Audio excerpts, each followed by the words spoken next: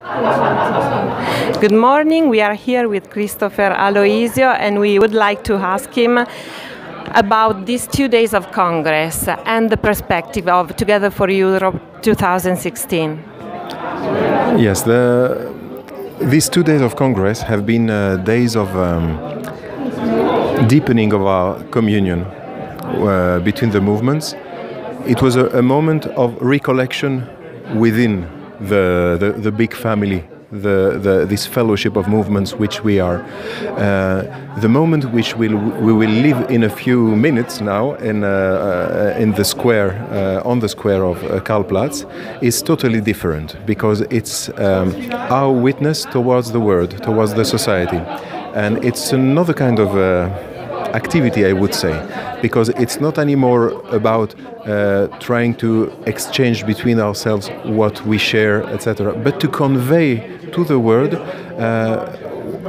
our joy, to express what makes us people of hope, even in situations where the world can be hopeless.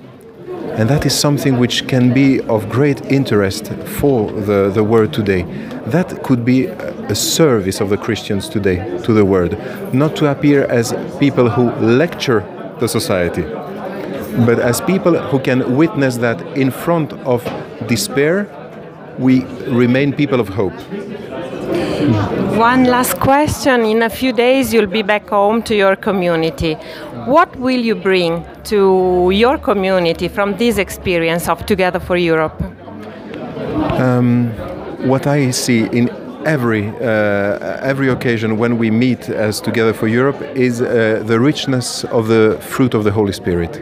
And that is something which for years and years I've discovered every time, and I'm always in admiration about the work of God in us, in the movements, in the people, and that is something which is everlasting, an everlasting joy of discovery of the diversity of the fruit of the Spirit. Thank you very much.